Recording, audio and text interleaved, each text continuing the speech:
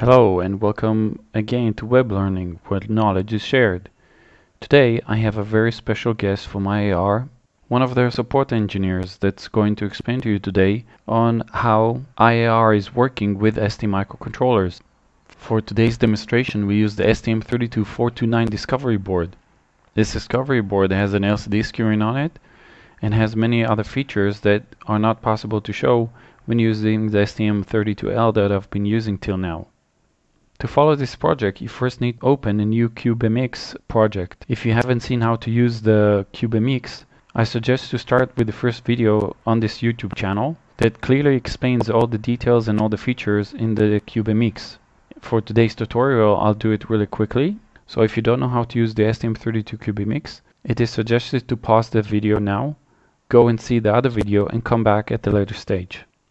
For those of you that know the STM32 CubeMX, I'll start a new project. I'll go to the board selector. I'll choose the F4 and I'll choose the F499 discovery. As you can see, most of the pins are already populated for all the connections that are already on the board. For today's tutorial, we'll only need a FreeRTOS, clock configuration.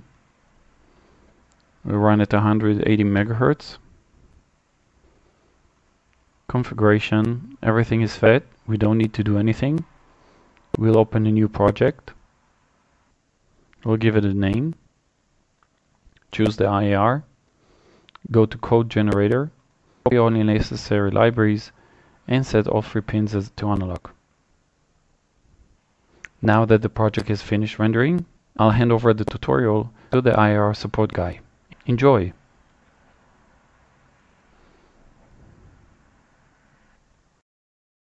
Hi, my name is David Kjellberg. I'm a field application engineer at IAR Systems. Today I will show you a quick demo of how to use the IAR embedded workbench for ARM together with the ST discovery board, in this case for STM32F429 device. So we have created a quick sample project with the STM32 Cube software and added FreeRTOS to that as well. So what you see here is the IDE itself. I'll start with showing you a few key options that you might want to pay attention to.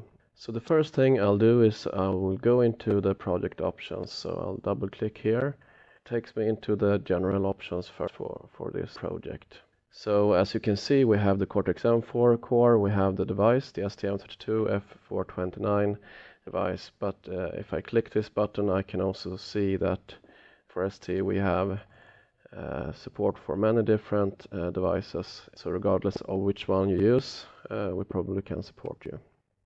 The other settings that you might want to look at when creating a project is the C and C++ compiler settings. So paying attention to what language you have set. The default is to use C according to the 2011 C standard.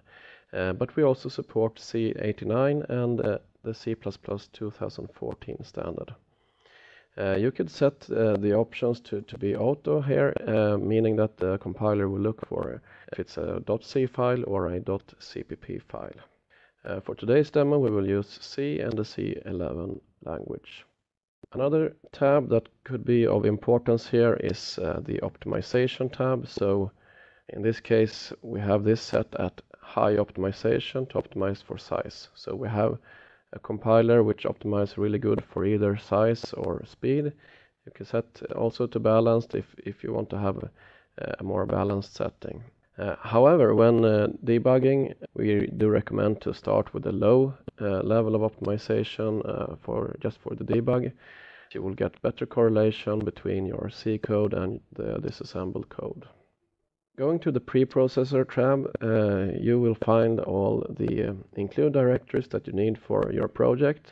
In this case, the STM32 cubes, where I have already created everything I need here, so I don't have to do anything else. Another section that is important is the linker section, meaning that you will have to make sure that you have the correct linker configuration file. So in this case we're going to run from flash, and like with the other settings we have already the linker configuration file from the STM32 Cube software created. As I mentioned in the beginning, we will use the ST Discovery board for the demo today. That one has the included ST-Link debug functionality. So in the debugger settings, in this case we have to select the ST-Link.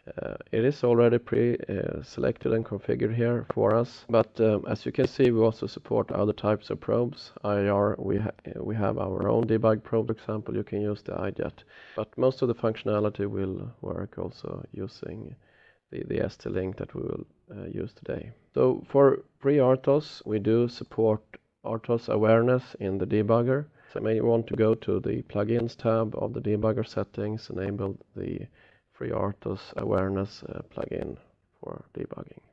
Next, I'll go to the ST-Link settings, and I just want to make sure that I have SWD enabled here, and also I want to set the automatic serial wire output of frequency.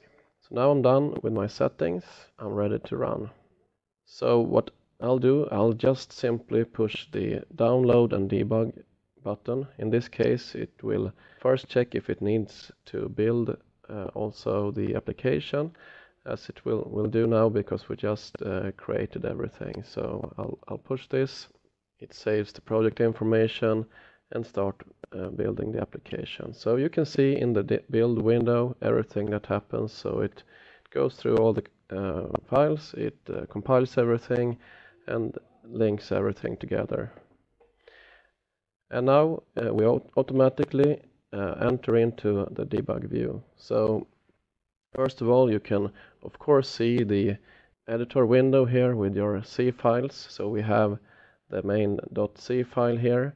For the purpose of the demo, I'd like to add some counter that we could look during this session. So I'll just try to find that. Here we have the section for user code. So I will add a volatile variable. So I'm defining it there, and then I'll just increment counter here in the for loop.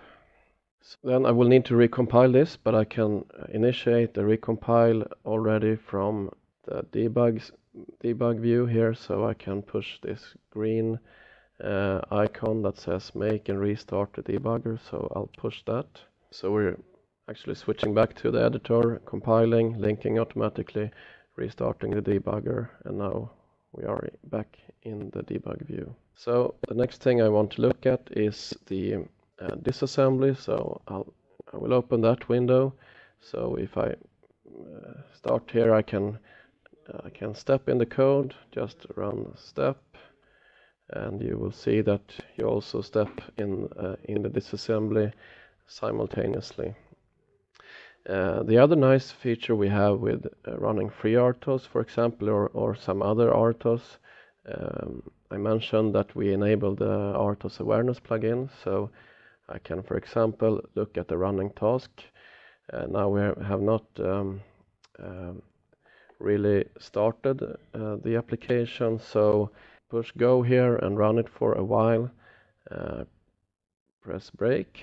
I can see the tasks. I can see what state they are in. I could enable also the stack view here for those. Another thing worth mentioning is the different types of breakpoints. So depending on what type of device you have, you might be able to use different types of breakpoints. So we do support, of course, the normal code breakpoints. So if I want to set something here in main, perhaps here, I can just set a code breakpoint here. I can restart. I push go again, and of course it stops at the code breakpoint. But there are also other ways that you can use breakpoints. So for example, we had a counter that we added to the application here. I can highlight that one, right click, and as you can see, we have different options for breakpoints. So I will not show everything here, but just to mention that you can use something like a data breakpoint for a variable in this case, meaning that the data and watchpoint trace unit in the Cortex device will be able to track any read or writes to a specific memory location. In this case, it would be the memory location where the counter is. So if we would set a data breakpoint for the counter, we would see that the debugger would break on any access to the counter. We could also then add some match data condition to only have a debugger break when you, for example, write a certain value to the counter. You can also use data log breakpoints to just monitor these accesses without breaking the system. Another really nice feature. So for the demo here, I'll just add the counter to the live watch. Click there, and then you can see it pops up here in the live watch. So if I now run this a bit more, I still have the code breakpoint. I'll remove that from the disassembly. So you can see as I go the counter updating the value. So the quick watch enables you to look at a variable as you run the application. We also have the timeline where you can look at interrupts. So let's see, we can go back here and set again a breakpoint. I will restart this. Enable interrupt. So the timeline enables you to look at different things like data logs, ITM events, and interrupts over time. So in this case, I'll just look at the interrupts. So if I go here a few times, I still have my breakpoint. What you can see here is that we have an interrupt here that's been logged by the Cortex device. I can use the plus and minus keys in the timeline to zoom in and zoom out. So I can also use the arrow keys for stepping to the next interrupt, for example. I'm going to zoom in on that, and you can see the exact time for how much time it took to perform that interrupt routine. So I will disable this and show you a couple of other things before we end the demo. So one thing being the function profiler. So I can run my code once again, and this will then give me the amount of time spent in each function. So this column here says I have used 50% of my time in this function. So this is a really useful tool to enable you to perhaps put some extra optimization if you have a time critical function that seems to be slow.